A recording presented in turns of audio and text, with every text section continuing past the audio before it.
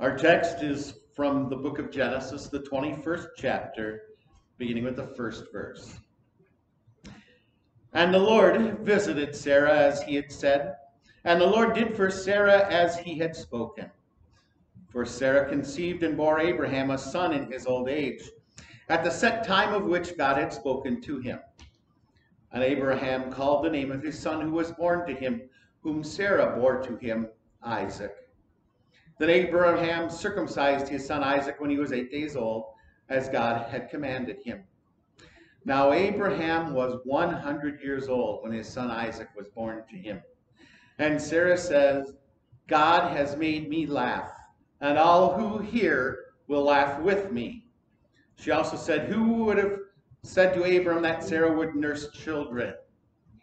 For I have borne him a son in his old age. Here ends the word. Heavenly Father, sanctify us in the truth. Your word is truth. Now may the words of my mouth and the meditation of all our hearts be acceptable in your sight, O Lord, our rock and our Redeemer. Amen. I'm sure that you know the rest of the story. Over a year before this, God had visited Abraham and said, your wife, who's 89 years old, is going to have a son. She's going to be pregnant, and a year from now, your son will be born. And Sarah, listening to this in her tent, laughed. Yeah, right.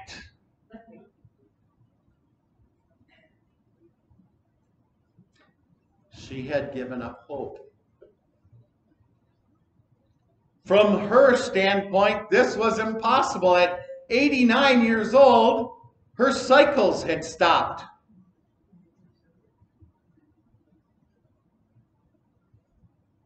There was no way that this could happen as far as she was concerned. So she laughed. Sarah's response to the message is quite different from Mary's response about having a child, isn't it? And if we look at everything that's going on in our world right now, we might be tempted to say, there's no way. There's a lot of people who've given up hope.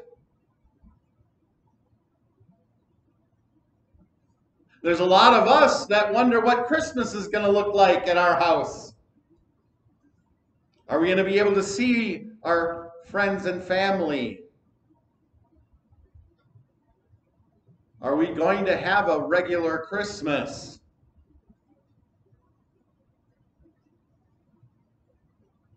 And if we have a Christmas, what's it going to be like this year? And so we can understand how Sarah felt. I don't know how many 89-year-olds you ladies would have somebody come to you and say you're going to have a baby in a year. You might laugh.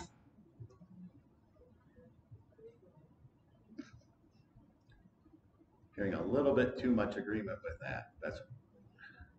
So we understand and we can see Sarah's response. When God spoke and said she would have a child next year, she flat out laughed.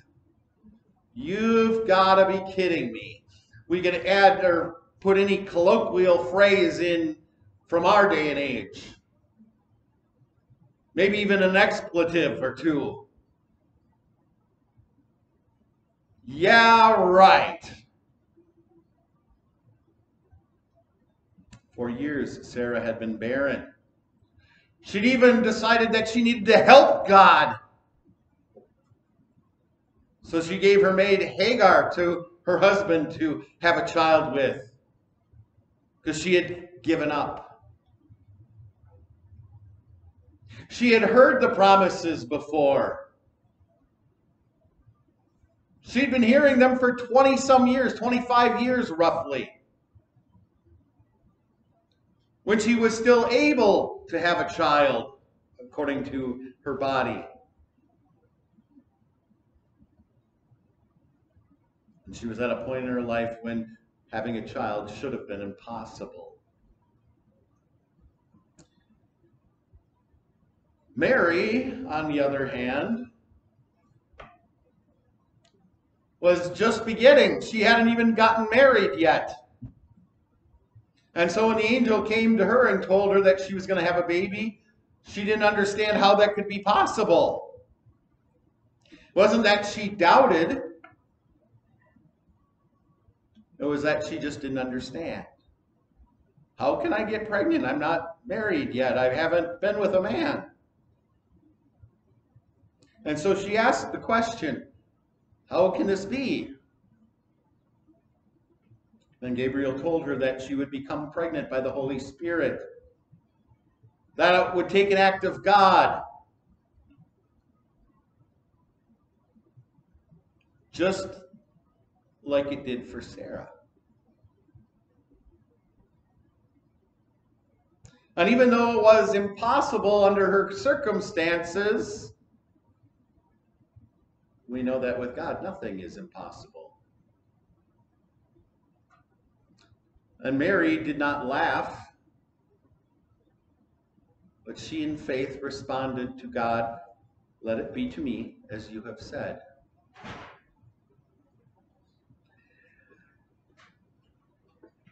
How are we approaching Christmas this year? You know, it's interesting. It's from one standpoint, people might say, well, Christmas just isn't going to be Christmas this year. As if Christmas was some outside force, something that we have nothing to partake of or do with. I don't know if you are like me, but I've been listening to a lot of Christmas music already. One of the songs that's playing on the radio right now is "Where is Christmas?" As we expect it to happen to us.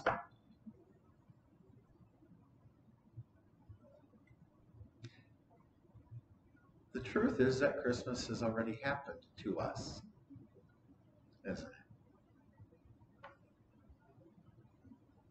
And we can look around at all the stuff going on in the world, and we can complain about things, the pandemic and all the consequences, how frustrating it is that we feel alone and locked up, claustrophobic, perhaps.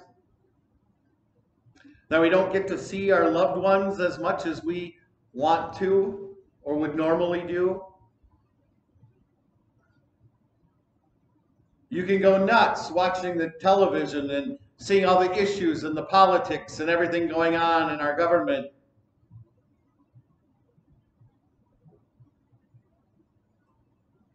We listen to reports constantly about the economy, about jobs, about healthcare, about investments, about job loss.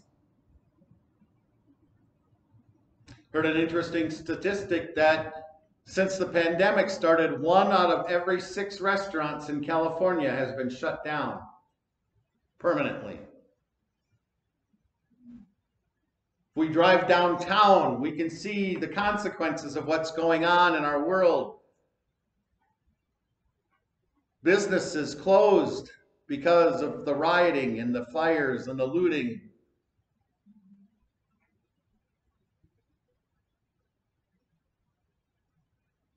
There's riots going on in our country still today. There's hatred, fighting, intolerance.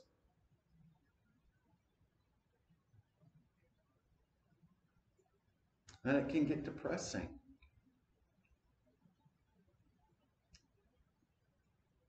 My wife and I had just gotten married at the end of August, 12 days before 9/11 happened. And Julie and I had just gotten home from our wedding and our short honeymoon to my apartment in Oregon. And all she had to do, because she didn't have a job yet, was watch TV for those next 5, 6 days. And all that was on TV was that same old thing, the footage of the planes coming in and crashing and the buildings falling and the destruction, the number tolls. And it got to the end of the week, as I had gone back to work, doing the things that I needed to do, she got to the point where, can we leave our house, please, and go do something, anything? I just got to get away from the TV. Well, guess what I'm reminded of in the last couple weeks, in the last several months? That same feeling has been building in our house. We got to get away. We got to go do something fun. Because we can't live in that. Consider, on the other hand, the joy of that birth.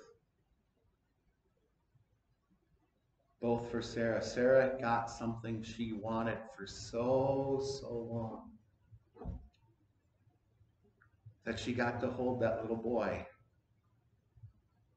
close to him, nursing him, caring for him.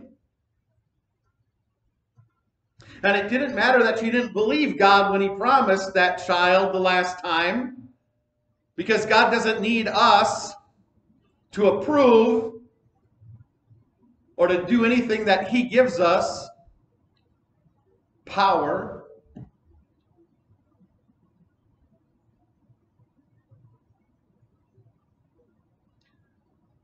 Sarah had been embarrassed. She'd been ashamed. She had failed her husband. But we see quite a different Sarah in our text today. She said, not only am I laughing, everybody who hears about this is going to laugh. Laugh with me instead of at me. Rejoice with me. Sarah's how old and she finally had a child?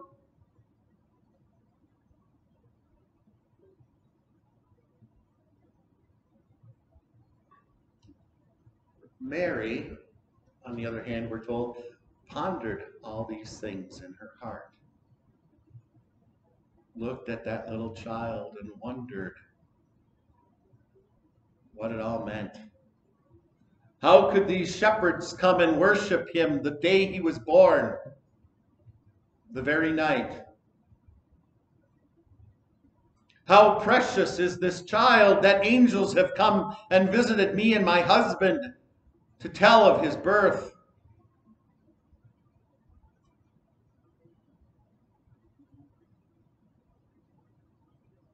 One of the songs that I'm sick of listening to already on the radio is Mary, Did You Know?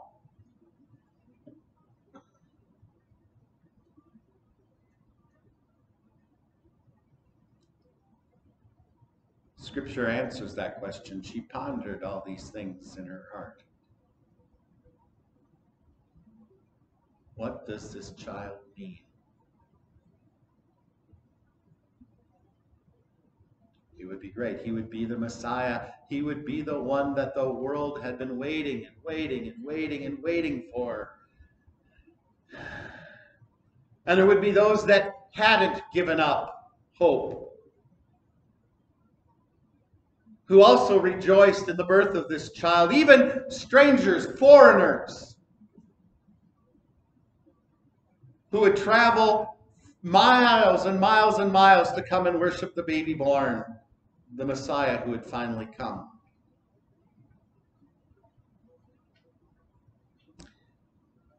So we ask ourselves, how are we going to celebrate Christmas?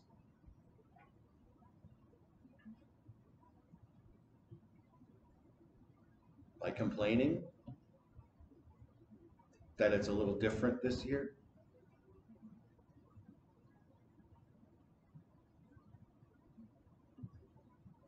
By doubting? Is God still there? Doesn't he see what's going on?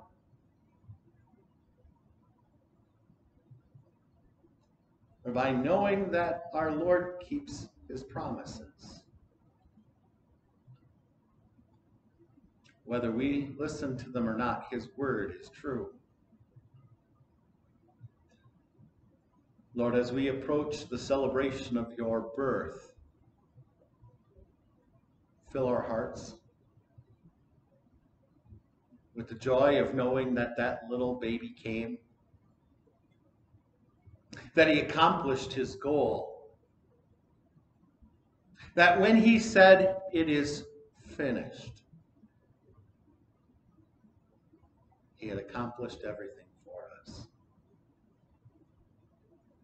given us life, given us hope, given us light. Amen. Now may the peace of God, which surpasses all our human understanding, let that peace be with our hearts and minds through faith in Christ Jesus unto life everlasting.